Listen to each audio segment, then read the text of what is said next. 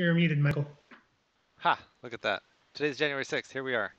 I'm still muted. Michael, wow, I'm muted more than one you're way. muted. Awesome. I don't know if that's good or bad. You're saying a lot of stuff there. Hey, welcome everybody.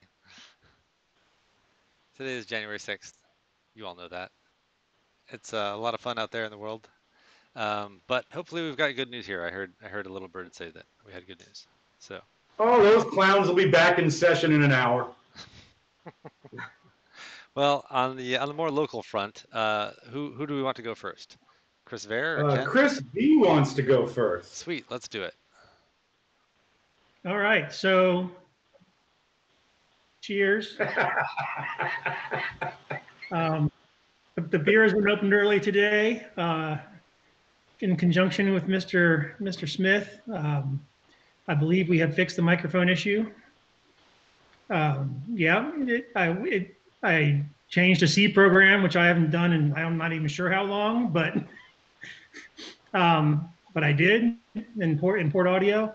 Basically, what we did was we I found a patch online for port audio that takes the return code that was causing the failure and skirts around it using something called an X run that I still don't know what that is, but it's working.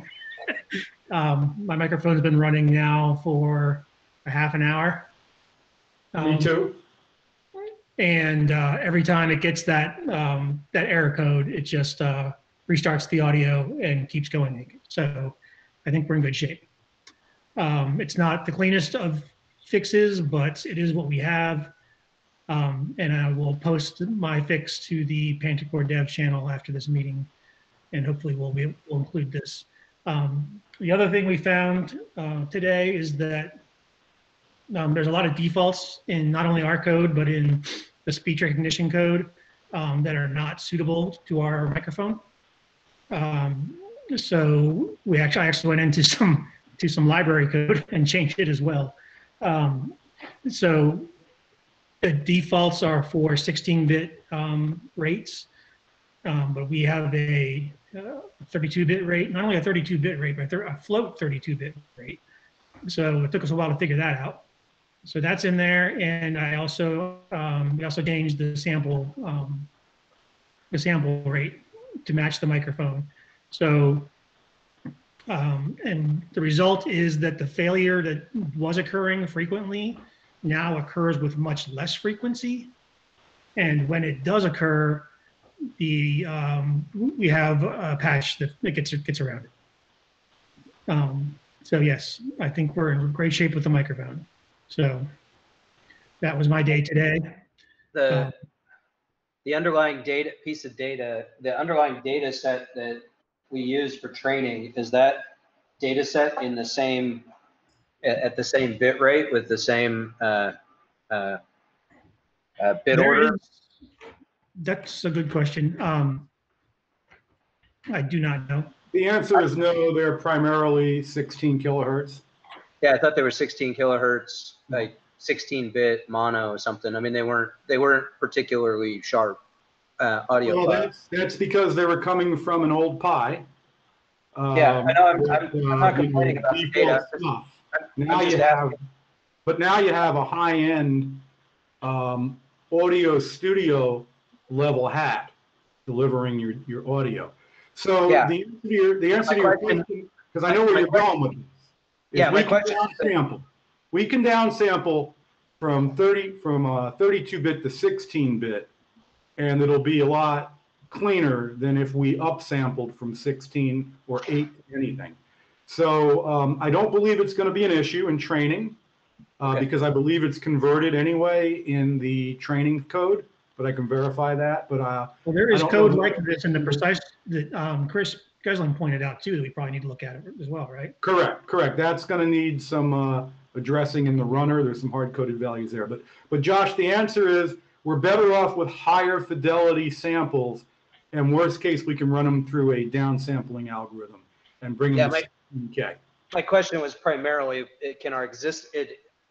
can we improve our existing model by improving the fidelity of the data set and then running it against running it through another training cycle? Perhaps. And the other concern, obviously, is when you train against 16K samples and you get 40K, 48K input, how well is that going to match up? So those are all TBD. But, you know, today is a good day to celebrate. Good. Awesome. Yeah, that's great. That's great news. So we're able to move into getting the rest of the demo working. Yeah. So tomorrow I'll be back onto the Just two whiteboard quick stuff. questions on it. Can we, do we understand, you said something about like, you know, I don't really know what that next run or whatever the patch thing was. Can we need to do some, you know, basic checks about where that code's coming from and what it's doing and all that sort of stuff. Then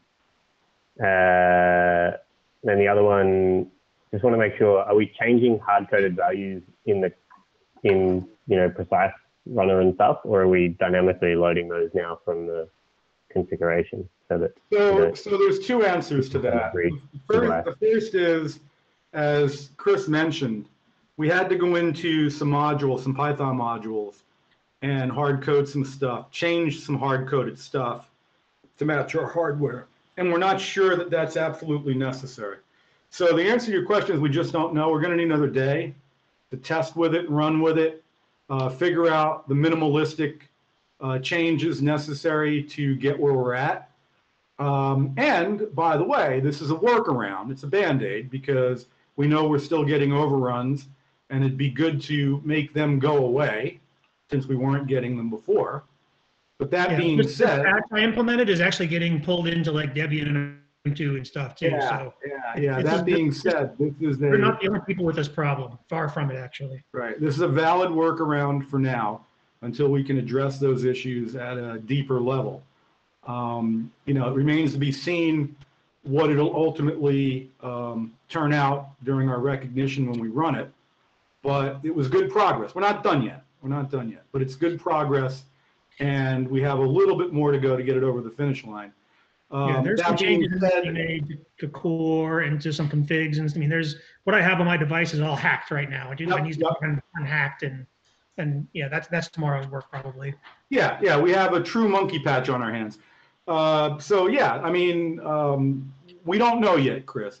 The patch comes from a Debian upstream, so we feel pretty confident that if Debian incorporated it, it's not going to cause any troubles. And the X run Chris was talking about is basically anytime you get an unrecoverable or what they consider a overrun or underrun error, that's what the X run stands for. X is under or over, and it's an over or underrun error. They used to just assert out. What this does is ignore the assert, reset the ALSA device, and continue along its merry way. So, you know, less than ideal, but better than where we were yesterday, and something we can probably go to market with initially. Awesome. Yeah, what he said. I'm very happy. I would crack a beer if it wasn't 8 a.m.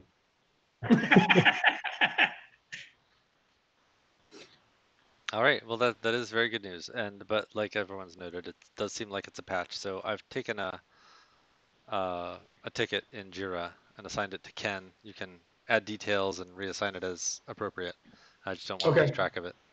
We don't have to, you know, we can prioritize it as necessary, but I just didn't want to lose track of the issue. Great. So Ken, do you have anything to add on your side or other things that are? No. I just held Chris's beer while he solved the problem. All right. Sounds good. Well, I'm glad you stuck with it then. To be fair, Ken pointed me in the right direction. Great. Well, let's go over to Gez then. Am I? God damn. There we go. Yeah, so I was doing some investigation on this front as well. Have set up a meeting with Panacore for Thursday, not Friday, because your Friday makes it like, you know, just before midnight on Friday night in Europe, which is a pretty brutal thing. And assuming we get this in, then we should have we should very much be able to do a new demo to show the progress.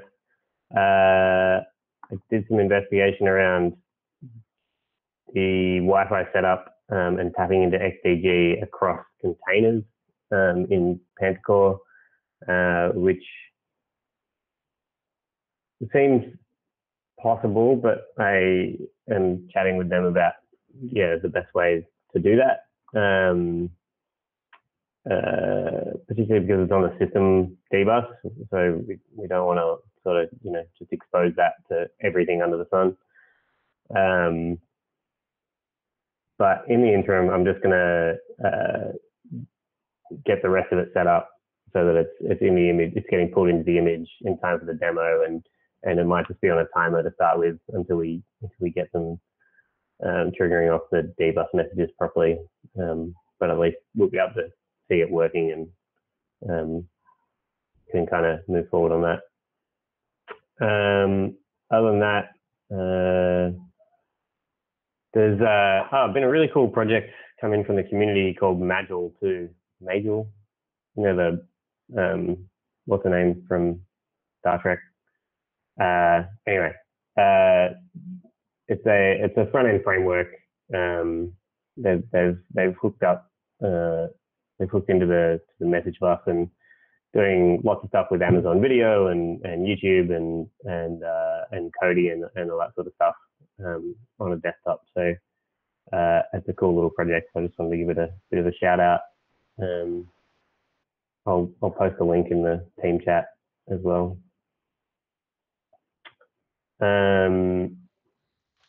So for today, I'm going to get that Wi-Fi stuff in. I've been working on some VoIP stability things. We're still seeing errors like randomly pop up. Part of that is because we haven't done a release of core in a long time. So the bug fixes that we have been doing aren't actually being run in our VoIP thing. But the Mark II is really the priority at the moment. So, but as soon as we can get back to doing a release, that would be good. 2102 is coming up pretty quickly anyway. So I think that what we'll end up doing is doing 1 point release in 2008 with just all of the bug fixes, and then do any of the breaking changes for 2102. That is me. Okay, that sounds great. Derek. Hey all. See, so today we had a little meeting with Joe, our assembler down in Florida, and Michael might talk a little bit more about that. But some of the things I was doing kind of to help Johnny mostly get prepared for stepping in and helping with that is putting together, finishing the spec documents for all the purchase parts, and getting everything ready to label all of that stuff, and kind of pass that knowledge on to me so that he can assist in the handoff to Joe. So like a lot of those spec sheets we didn't have for the different parts and stuff. So gathering together all the information that's necessary to understand what they are and communicate that. I also had to make a change to our laser cut part this morning. There was some issues with the file, so I fixed that. And I got the audio chopped up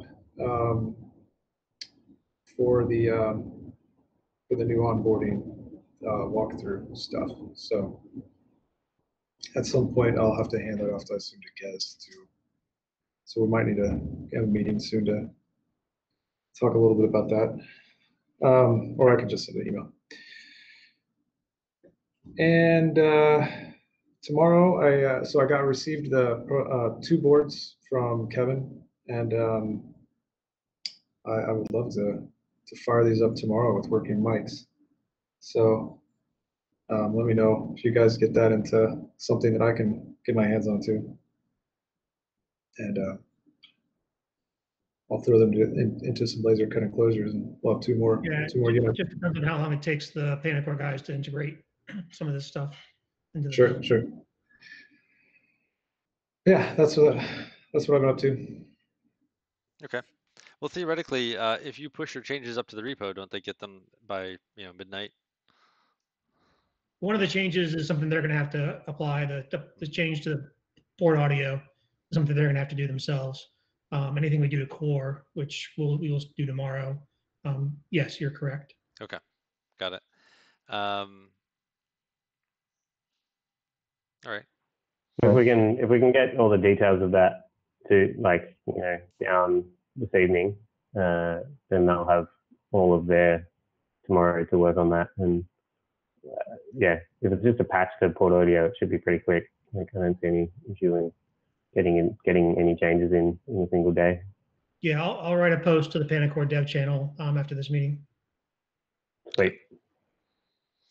So Derek, just to clarify, did you only receive 2 of the SJ201 boards? Yes, I've got one for Chris and one for myself. And Okay. then Kevin sent one to Ken directly, which hopefully he got. And then he sent one to Pantacore directly.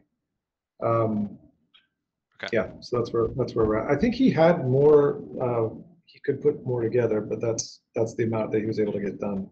Right. Okay. Yeah, I was expecting 2 more. So, I think he's trying to deal with the. One came to me, so. Oh, you've got it? No, as in, no, I don't have it yet. I've got a tracking number though. Right. Okay, yeah, I forgot that. All right, great. Okay, I was expecting another one for rollover, but I'll check in with him. He was having some trouble with the Pantacore shipping and customs and some nonsense. So, I'll check in with him after this. Josh, do you have anything you want to add? Nothing on the development side. Right. Okay. Yeah. Likewise, I mean, the meeting Derek alluded to was just a check-in with our fulfillment partner, crossing the T's, dotting the I's, making sure we've got everything lined up so we can get the units out expeditiously once all the parts have arrived from the various suppliers. So that's looking good, and yeah, that's about all the news there is there. So, anything people want to bring up outside of status updates or world news? Yeah. Okay. Excellent. All right. Well, I guess we'll call it there for today, and we'll chat again tomorrow.